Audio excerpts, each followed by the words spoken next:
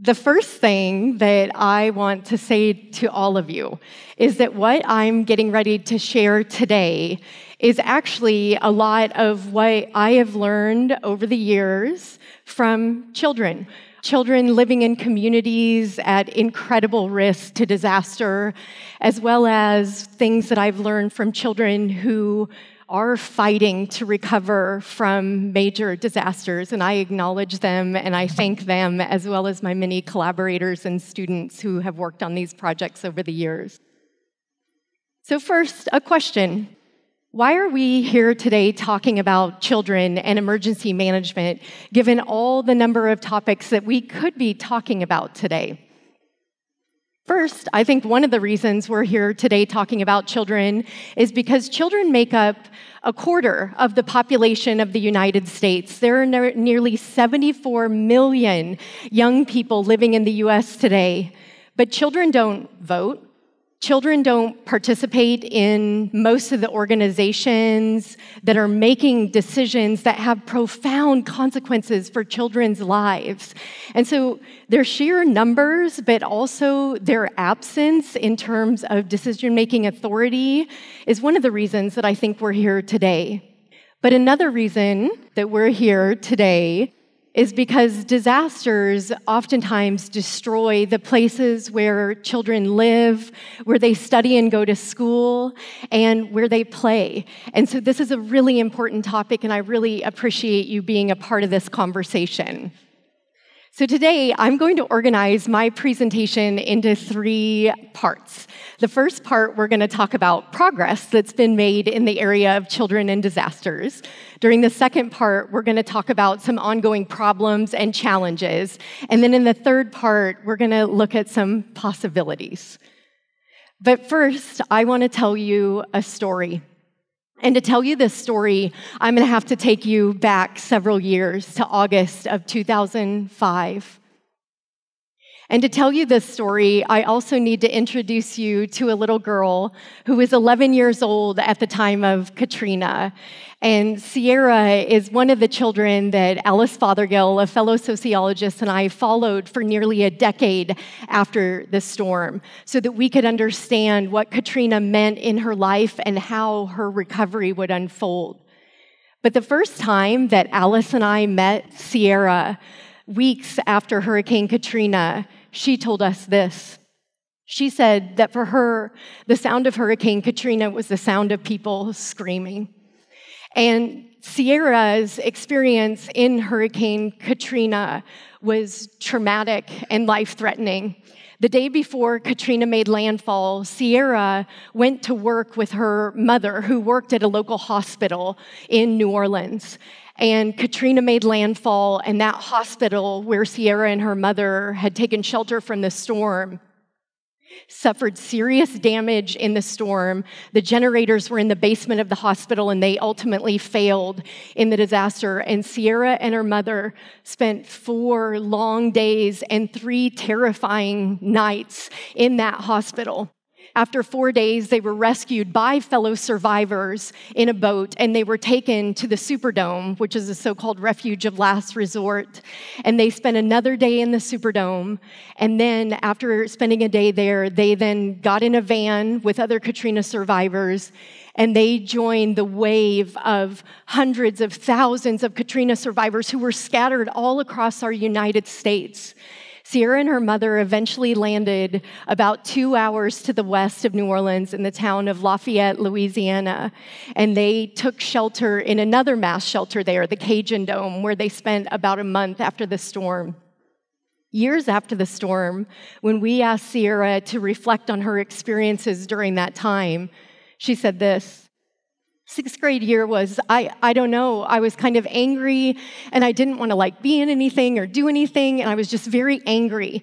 And I was mad because I wasn't with family, and I was missing my aunt so much because I was living close to my aunt before Katrina. I was missing all my family and my friends and the people that were really close to me that loved me the most. Has there been progress since Hurricane Katrina? I am glad to stand before you today to say that, yes, there absolutely has been progress. A few years after Hurricane Katrina, a federally appointed commission, the National Commission on Children in Disasters, came together and they did a major study of children's preparedness, response, and recovery, where we were at as a nation, and they made recommendations about where we need to go. And one of the many important takeaways of that report was this: the unique needs of children must be more thoroughly integrated into planning and made a clear and distinct priority in all disaster management activities.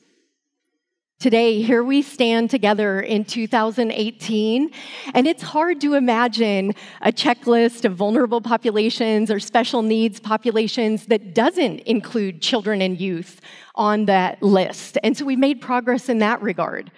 We also have a wide range of materials that are available that are targeted specifically for children and youth, for educators, for parents and caregivers, as well as for emergency managers that are about trying to help encourage preparedness when it comes to children and youth in disasters.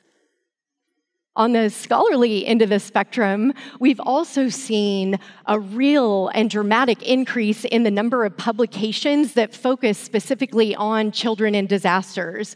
And in fact, over this decade alone, nearly half of all of the publications that focus on children in disasters have appeared in this decade alone. And what that has meant is that a lot of those materials that we now have are based on this important evidence. So there has been real progress, but problems still remain. And so in order to think about the problems when it comes to children and disasters and vulnerability, I want you to think about this tree. And with the trunk of the tree is really the heart of the problem, that even though there's been progress, children remain among the most vulnerable populations to disasters in this nation and the world over. And by almost every account, the exposure that children are experiencing to disasters today and into the future is increasing. And so what this means is that children of today and children of the future, they are coming of age in a world that is drier and hotter and more subject to extreme weather events than at any other point. And this is going to continue to be the future. When disasters strike and children are affected by disasters, their vulnerability may be in terms of physical impacts. So children may experience death, injury, or illness in the face of disaster. They also may experience psychological or educational impacts. So children may be subject to post-traumatic stress disorder. They may experience depression or anger. They also, when it comes to their schooling, may have delay, diminished educational attainment, or they may even drop out of school. If you think back to what Sierra said as she was thinking about her time after Katrina, she was angry, she was depressed, she was stressed because she was away from all the people that she loves in her life. And she also had a really hard time transitioning to a new school after Katrina. And she told us that for even months after the storm, that when she sat in her school classroom, she wasn't really able to listen. She wasn't really able to learn because she was so worried about the other things that were unfolding in her family and in her community and back home in New Orleans. And so these consequences are real. But in order to understand why children are vulnerable in disaster and which children are the ones who are most likely to suffer the most severe effects and the longest-term consequences of disaster, that's where we have to move to the root of the tree. And we have to start thinking about what are the root causes of children's vulnerability if we're ever going to do something about it. And so when we talk about root causes of vulnerability, oftentimes we're talking about personal factors, but also contextual factors. And so what does that actually mean? When we talk about personal factors, oftentimes we're talking about characteristics of the child. How old is the child?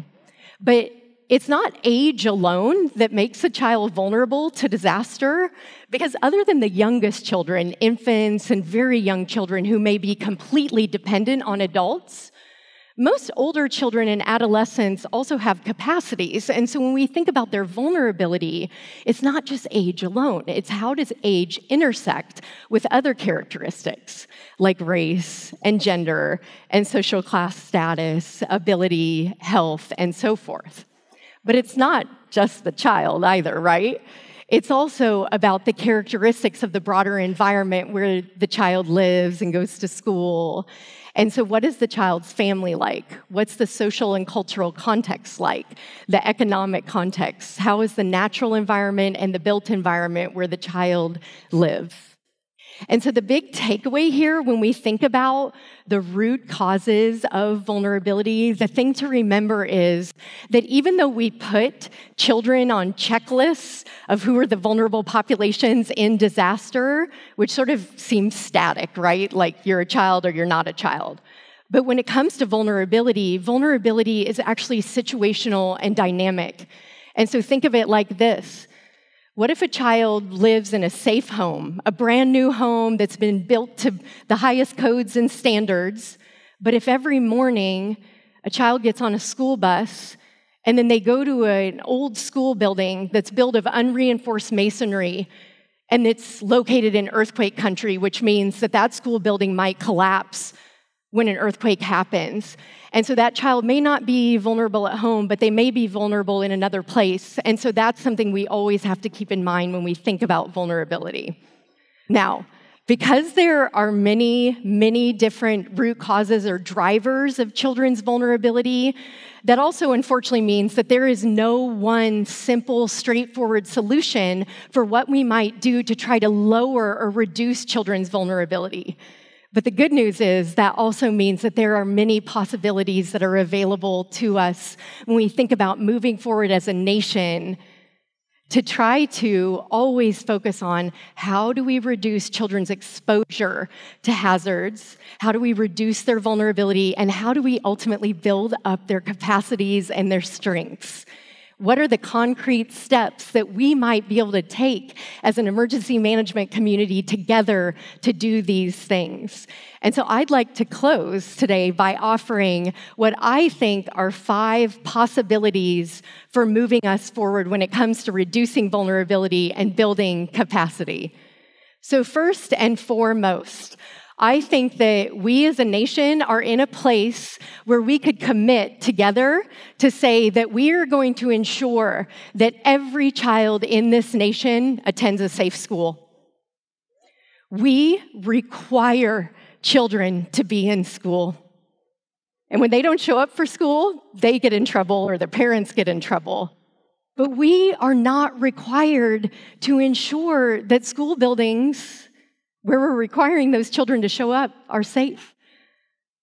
But the good news is we have all of the knowledge that we need to make those school buildings safe. So we have examples, amazing examples from international partners who are doing amazing work around the world in terms of school building safety. And we also have guidance in this nation to help us better prepare for disasters, to plan for recovery, and also to make sure that our school buildings are being built in a safe way or being retrofitted so that they are safe for children. Second possibility. We are ready and we can educate children about the risks that they face and also about the actions that they can take to reduce those risks. Sometimes there's a lot of questioning about whether we should actually be talking to children about risk. Is that going to worry children if we talk to them too much about it? But here's the reality. Risk is all around us. A disaster occurs somewhere around the world every day. There's a disaster somewhere around the world. Risk is real. Risk is increasing. And research shows that when we don't talk to children about risks, it doesn't go away. Instead, what children report is that actually makes them more anxious and more nervous when they don't have those conversations. And so we need to talk about risk, but also always accompany that conversation with what we can do about the risk. Third possibility, We need to make sure, as we're educating children, that we're also listening to and involving children in our emergency management activities. Sometimes when we think about education, we think about us as expert and children as receivers of knowledge. But that's not actually right. That children are also creators of knowledge. And one way to actually make this concrete, to think about this, so for all the students who are here right now, think about if I said to you, "Hi, I know that you live in New Jersey and you are potentially vulnerable to hurricanes. So what I'd like you to do, everybody in here, take out your notebooks, and I'm going to tell you the 10 things that you need to do so that you can be prepared for hurricanes." And then you write that down, right? Or I hope you write it down. But then imagine what this would look like if instead of me telling you what to do, if I passed out all these blank sheets of paper to all of you in this room, and I started with a question. And what if I started with this question? What is so important to you that if you lost that thing, that you feel like you couldn't live without it? Will you write that down on this piece of paper? All of a sudden, that sort of evacuation plan and hurricane go kit takes on a very different perspective, right? So we need to listen to children. And this idea of listening to children, this isn't a new idea. Nearly 30 years ago, the United Nations adopted the Convention on the Rights of the Child, and Article 12 of that charter says that children have a right to be heard. They have a right to express themselves about issues that they confront in their lives. Right now, it's hard to think of more pressing issues that are confronting children's lives than hazards and disasters and school safety issues. And so children have a right to be heard. But it's also really important that we do more than just listen. We also really need to be thinking about how can we actively involve children in emergency management, in preparedness, response, and recovery activities. We found after Katrina that children helped in so many ways after that storm. They helped adults, they helped other children and youth, and they also did things to help themselves to recover after that disaster. So children can help, and children oftentimes express a desire to want to help, but sometimes we don't have outlets available to engage children and youth and to make sure they have that opportunity to be involved. Fourth possibility, I think that we need to go even further in terms of encouraging children's ingenuity and their creativity. Kids know things, and kids know how to do things. After the 2011 Christchurch earthquake sequence, thousands of young people showed up, and they wanted to help after that devastating disaster. And it was the youth, through the Student Volunteer Army, who developed through software and using Google Maps and other imagery, they were the ones who figured out how to organize as student volunteers and how to deploy so they could help with that disaster response and the ongoing recovery. We also need to make sure that as we're engaging in preparedness and response and recovery activities, that we are opening up spaces to allow children and youth to express themselves in creative ways. Because we know that this can be really important for children to be able to articulate what is happening in their lives and what they need to help them to process major events. Sierra, who you met at the beginning of this talk, she really struggled for a period of time after Katrina. And she ended up enrolling in a creative arts program where she had an opportunity to express herself through poetry. And as we interviewed her over the years after Katrina, one of the things that she told us was that those creative art programs were so important to her recovery. And so right now, I want to share with you one of the poems that she wrote as part of her recovery. Hey, you. Yeah, you, the one in the corner who teased me for being so quiet. Well, listen up. I've got something to say. I found the courage to stand up for myself. I found the words to show who I am. I found the voice to speak my thoughts, my fears, my dreams, myself. So you, the one that scared me to be so quiet, pick up a pen, find who you are, let yourself be free through poetry.